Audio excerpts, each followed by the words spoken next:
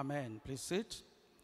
Let me welcome each and every one of us to church this morning and to pray that this service will be rewarding to each and every one of us in Jesus' name. We are still on the subject of restoration. And I need to say that the restoration promised by God is a holistic one. It covers every aspect of our life. And when I talk about that, I want us to look from the perspective of man being a tripartite person. Tripartite being. Having the soul, the spirit, and the body. The spirit is the God-conscious part of us, and the soul is the self-conscious part, while the body is the word-conscious part of us. And that is why the theme that we have been looking at, restoring wasted years, has been addressing these three aspects of our being. We have looked at our relationship with God, finances, and last week we looked at the bodily health. Today, we are going to conclude by looking at our interpersonal relationship, restoring wasted years in interpersonal relationship. And I want to pick my text from this gospel that has just been read. Matthew chapter 5, verses 23 and 24. Therefore, if you are offering your gift at the altar, and there remember that your brother or sister has something against you, leave your gift there in front of the altar. First, go and be reconciled to them. Then come and offer your gift.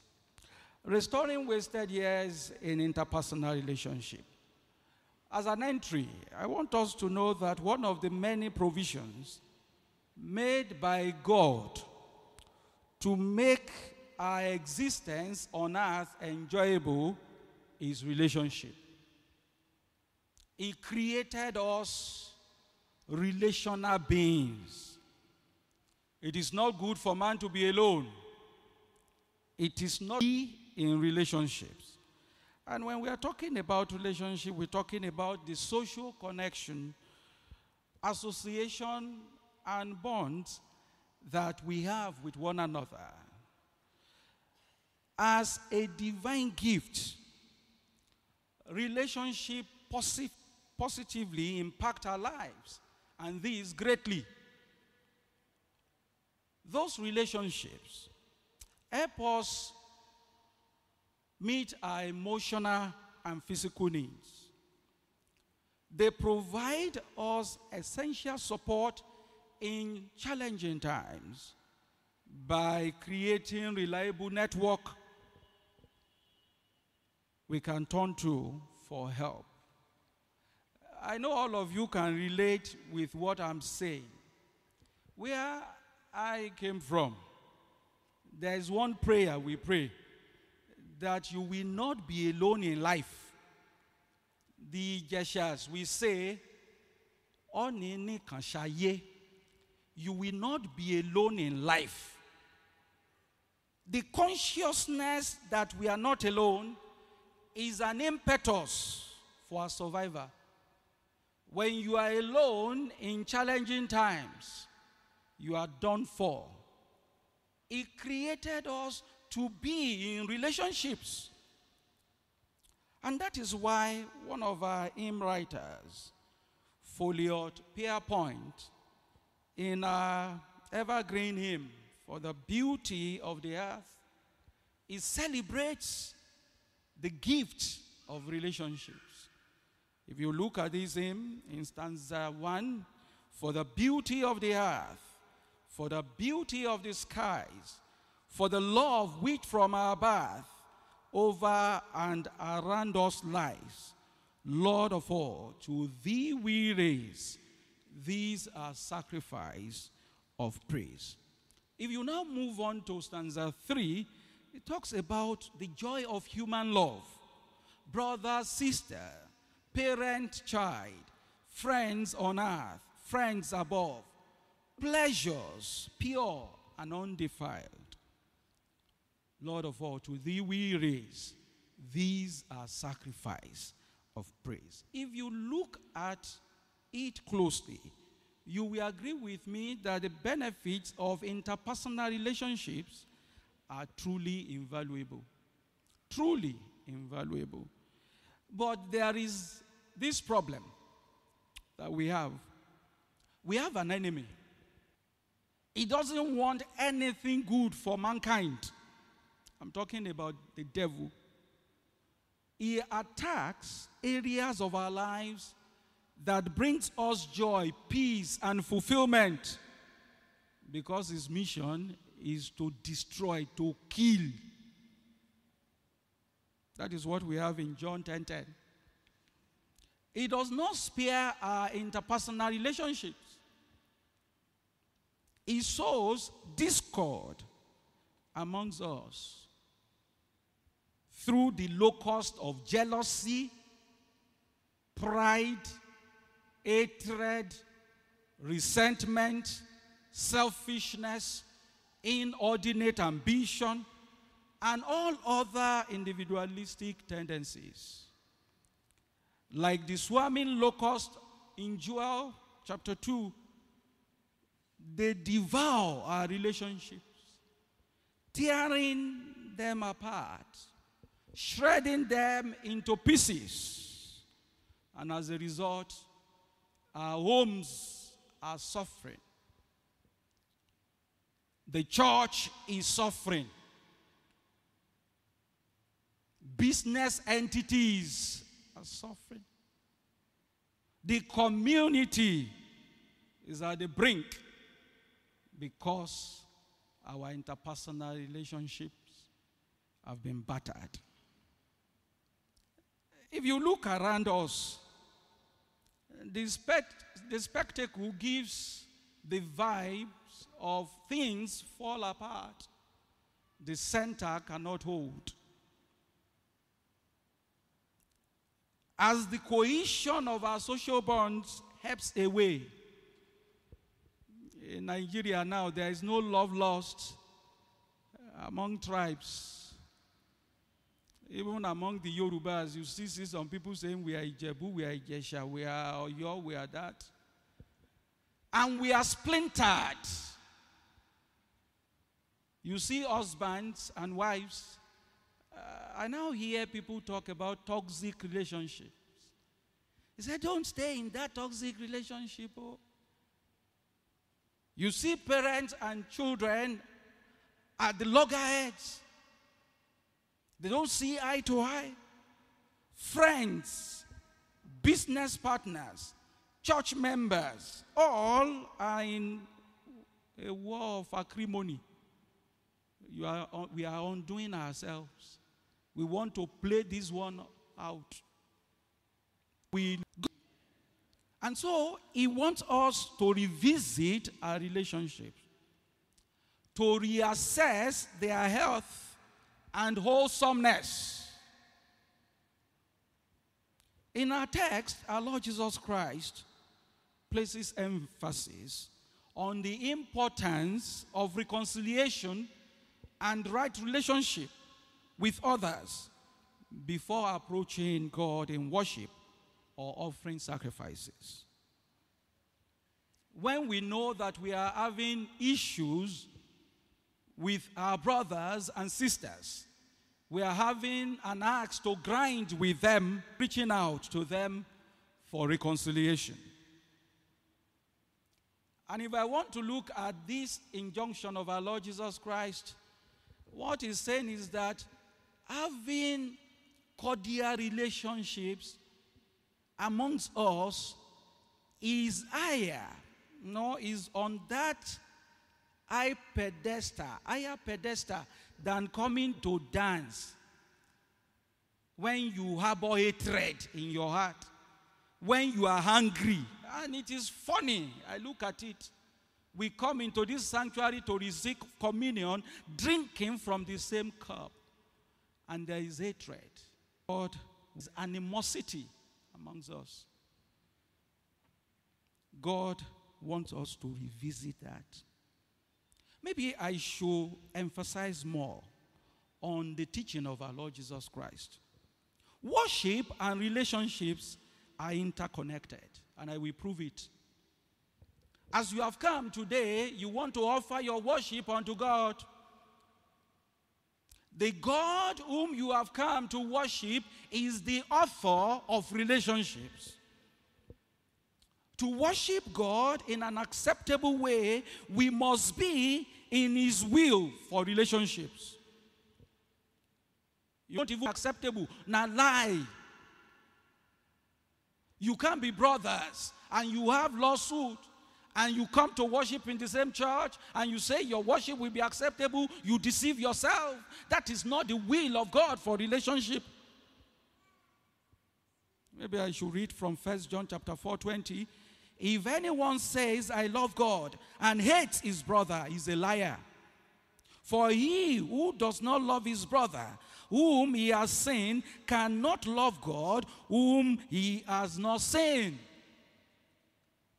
And that is why God is harping on it. Restore another relationship, then come and worship me. Another point that I can bring out from what our Lord Jesus Christ is saying is that genuine worship requires a pure and undefiled heart. The psalmist says, who may ascend the mountain of the Lord? Who may stand in his holy place? The one who has clean hands and a pure heart. If you have anger in your heart is not pure. If you are holding on to someone, you are keeping malice with someone, your heart is not heart loaded with anger, resentment, or broken relationship cannot worship God. Reconciliation positions us for acceptable worship and peace with the Lord. The third point, addressing conflict. This is coming to us directly because we are believers. We are believers. We have tasted of the goodness of the Lord. Addressing conflict should be our priority as children of God. We must be willing to, because we have tasted of God's love, and so the honor lies on us to extend the same. And I will bring us into the story of Jacob's reconciliation with his brother Esau. It's a popular story. With the help of their mother, Jacob robbed Esau of his birthright. And after he jackpot, he made money and decided to come back.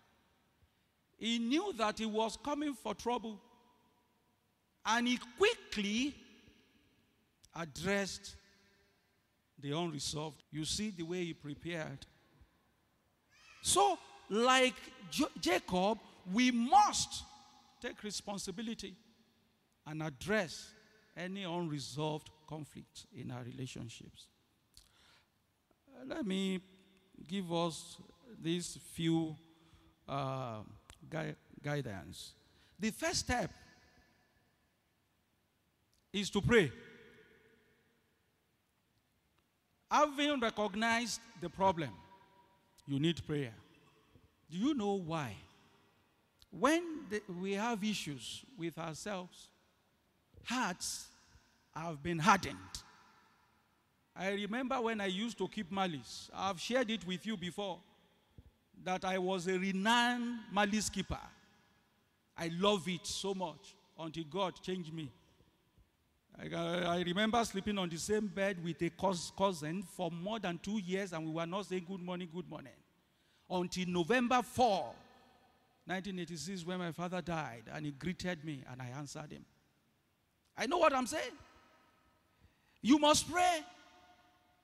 Because God needs to soften hearts, to calm emotion, to heal wounds, to bring understanding to both parties involved in reconciliation. Meet my brother. Please go ahead of me and let him show me favor. He understood the fact and he prayed fervently. To pray is to change and to change things. You can change the heart of your brother whom you have offended or who has offended you.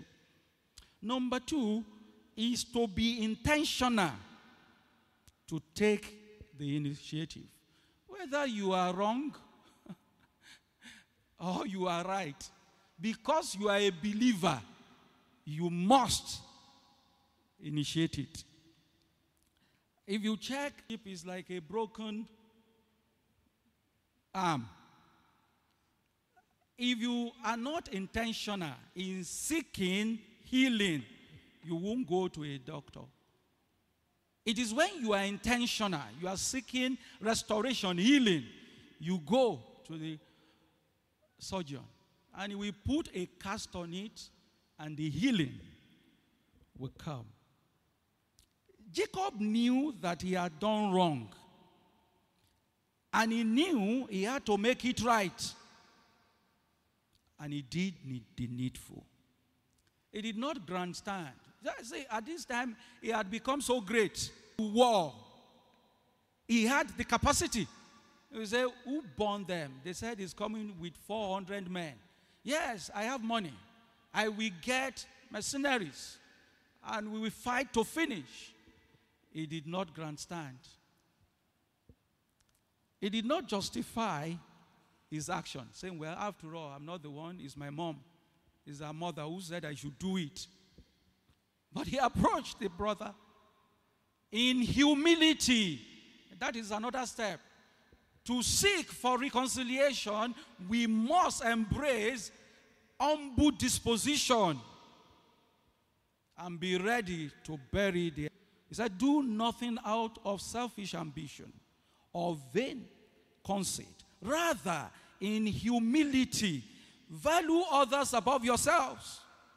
It is humility that will soften the heart of the offended party and create an environment conducive to reconciliation. Another is restitution. I don't want to really talk about this. In some other denominations, they talk about restitution, that you have to return what you have taken. We can see that in Jacob's approach. He sent gifts. When we are ahead, there is a saying when we are joking amongst ourselves. We say every Esau must be settled. Every Esau must be settled. So whatever you have done wrong, be ready to carry out restitution. Be it in word, action. Let me whisper this. I know she won't like it. She doesn't like me referring to it or using her as an illustration. I was stubborn. It affected me a lot when I was in school. If I failed to submit assignment and they said, go and beg the lecturer, I won't beg. We meet in the exam hall and we die there. I was cocky. I imported that into my marital relationship. I want her to say sorry.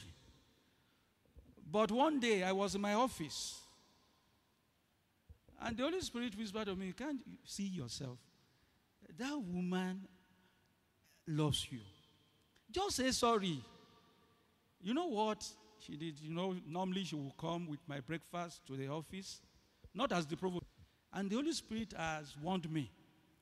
And so when she was about stepping out of my office, and I say, Folake, I'm sorry. And she looked at me, so you can say sorry. That's a form of restitution. I owed her many sorries. And so I gave her the sorry on that day. I want us to look at the response of Esau when Jacob approached him for reconciliation. He too opened up. He saw him, he ran to him.